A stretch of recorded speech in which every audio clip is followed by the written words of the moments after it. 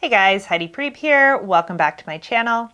Today is a video that is partially a rant.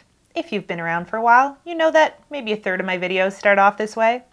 But I am getting very sick of a particular thing that I keep hearing people say online, in pop culture, and what that phrase is people claiming they are too nice. I would like to state for the record that I don't believe there is such a thing as being too nice. I think we live in a world that is brutal and where people are largely actually quite inconsiderate towards each other, and that often when we say we are being too nice, what we actually mean is that we are having too many fawn responses. Now, the problem is that the average person does not know what a fawn response is. So they assume that the problem is that they're just too nice. And in order to try to resolve the problem, they then become giant, inconsiderate assholes who don't take anyone else's needs into account whatsoever. And I think that this issue at large really feeds into the current culture we have of hyper-individualism, where the narrative is like, cut people off, look at everyone else as toxic, if you're not getting along with someone, it must be because they're a narcissist. And what is this culture doing for all of us? It is, for the most part, making us more isolated, more lonely, and more mutually misunderstood than we were before. And I think that the problem is we are missing the middle ground here.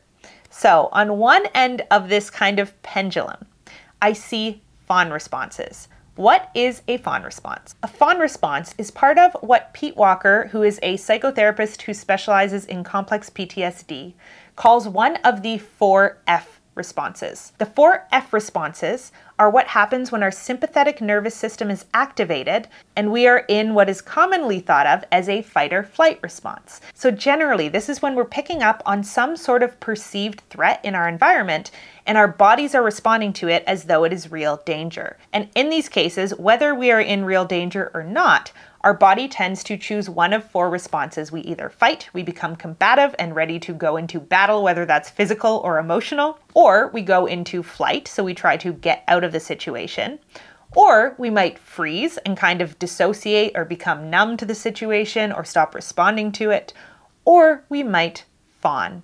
When we are fawning, what we're doing is almost giving ourselves amnesia about all of our own wants and needs and deciding in that moment that the only thing that's important is giving the other person or people involved what they want or need.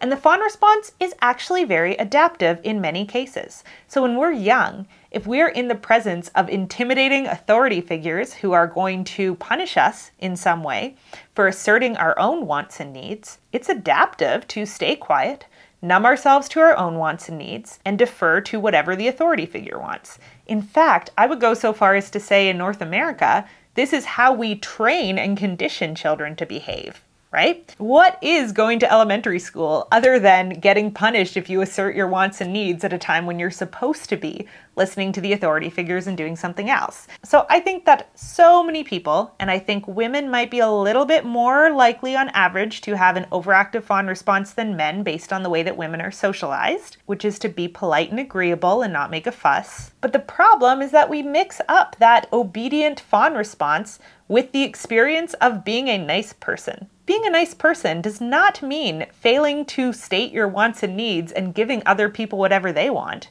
Being a nice person means making your own wants and needs clear, and then also listening to other people's wants and needs and finding solutions that work for everybody, which could be a range of things. It could be, okay, tonight we'll eat where I want, and tomorrow we'll eat where you want.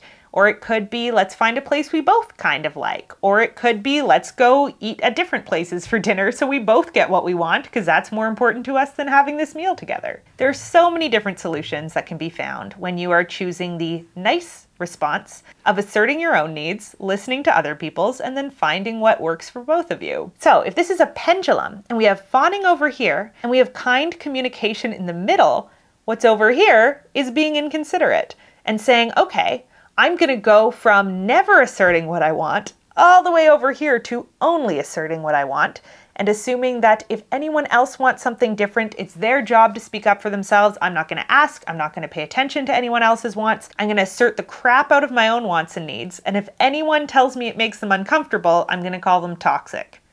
Now, are there times to assert your own wants and needs and not worry about other people's? Yes. Is that usually the case? No.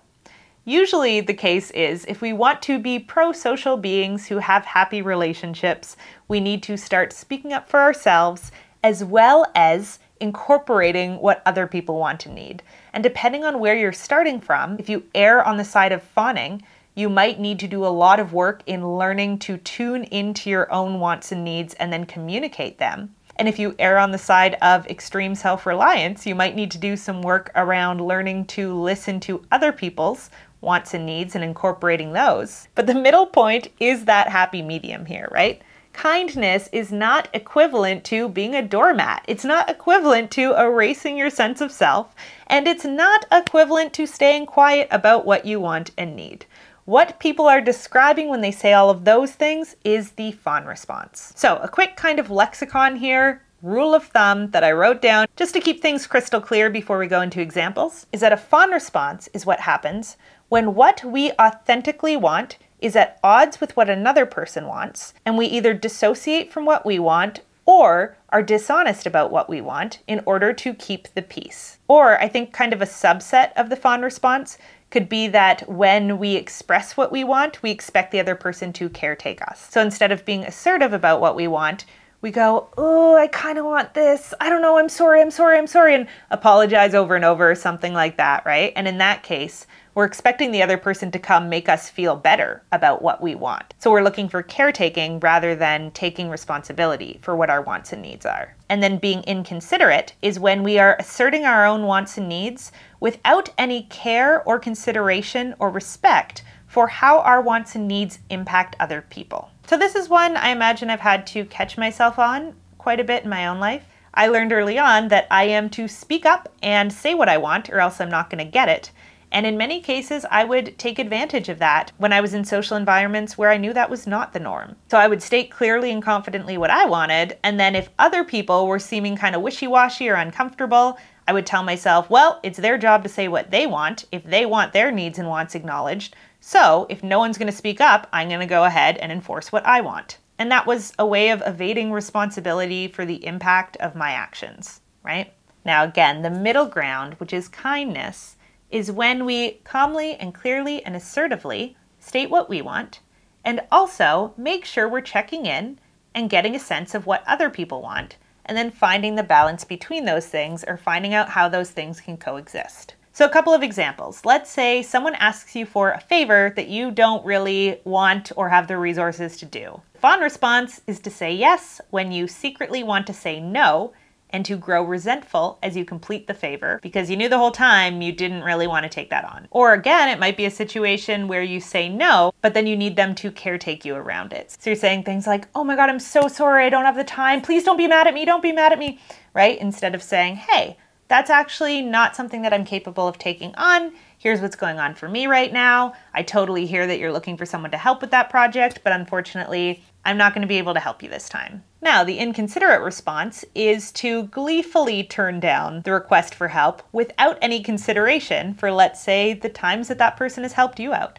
without recognizing that you have a strong friendship or work relationship and that there is a level of respect that you need to show someone as you are saying no to them if they have shown you the same respect in the past or if they've been willing and available to help you out in similar situations. So, fawn response, yes when you mean no. Inconsiderate response, gleefully saying no with no respect to the underlying relationship involved.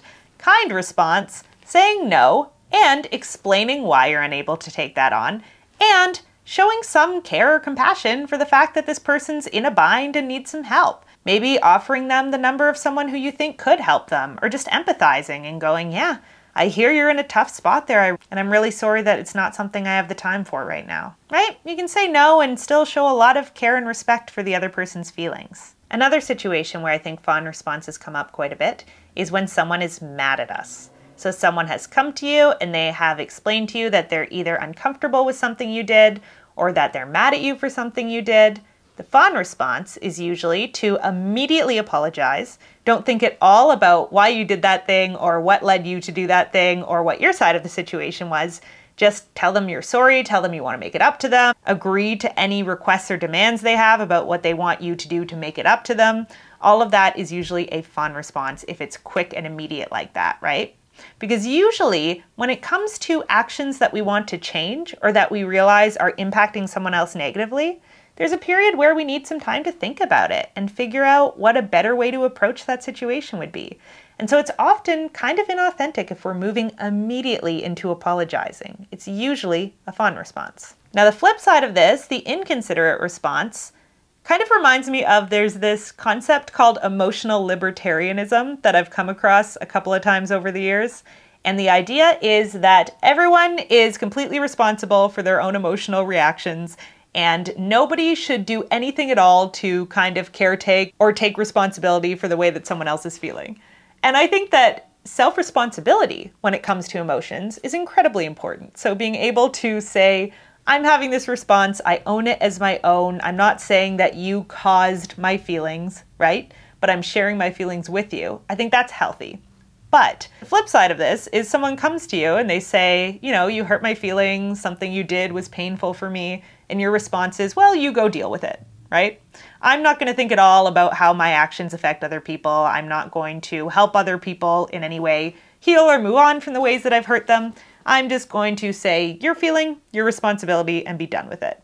That is the inconsiderate response. And the kind response, of course, strikes that middle ground between I'm hearing that I hurt you and that I upset you. Here's what was going on for me. Let's put our competitive wants and needs on the table that obviously led to this conflict, and let's figure it out together, right?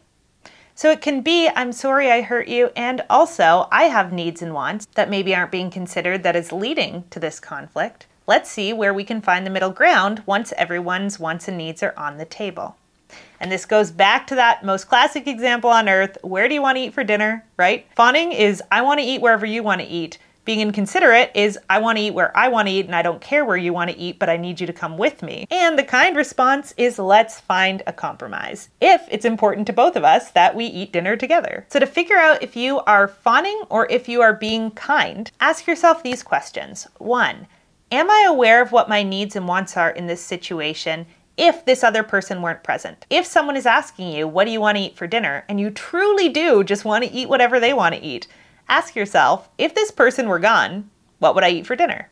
And that's your true underlying need or want. Next question to ask yourself, have I made my wants and needs clear? So have I told the person, I'm not that fussy about where we want to eat for dinner, but if you weren't around, I would probably eat Indian food. What are your thoughts? Right? Now you've at least voiced what your preferences are. And sometimes it's easier to think of it that way. Instead of thinking of it as a need or a want, think of it as a preference. And then have I checked in and asked what the other person wants or needs? And this is important to make sure you're not just swinging the pendulum all the way to the other end of the spectrum, right? And going, I want Indian, let's go there. That might get you the dinner you want, but it's not going to be the most conducive tool for having healthy, reciprocal, long-term relationships, right? So it depends what your goal is. And I think that sometimes people in this process do need to distance themselves a little bit. When you are getting in touch with your wants and your needs and your underlying beliefs and thoughts and preferences in the world after a lifetime of being disconnected from them, sometimes it does help to take some time alone, figure out what those things are when no one else is around impacting you, and then you're going to find it easier as you re-emerge and re-engage in your social life to at least have an idea of what those preferences are, even if you don't feel super confident stating them right from the get-go. But the important part here is to keep in mind, it is not nice to not make your wants and needs known. If anything, that just creates these kind of weird one-sided relationships where other people are always trying to guess at what you want and where they kind of feel like the asshole because they're always calling the shots. And this isn't to shame you or say you're a bad person for having a fawn response. It's a completely natural, instinctual response that comes up in situations where you might not even be aware it's coming up, right? But the thing to note is that it's not you being too nice. It's you fawning. The nice thing is to put your wants and needs and preferences on the table, listen and seek out the wants, needs, and preferences of other people, and then find a way to work together towards a solution that satisfies both of you. And if the other person is unwilling to work towards a solution with you, then maybe it's time to just go with your own needs and part ways with that person, right? But you're never going to know the answer to that until you are making what you want and need clear. That is unquestionably the nice thing to do. All right, that's all I've got in me for today on this particular topic, but let me know your thoughts, feelings, responses to this video in the comments. Are you a fawner? Are you someone who is only just now coming into the realization that that's what they've been doing? Or have you been aware of that patterning for a while now? I'm very curious about where all of you guys are at with this, so let me know below. And as always, I love you guys. I hope you're taking care of yourselves and each other, and I will see you back here again really soon.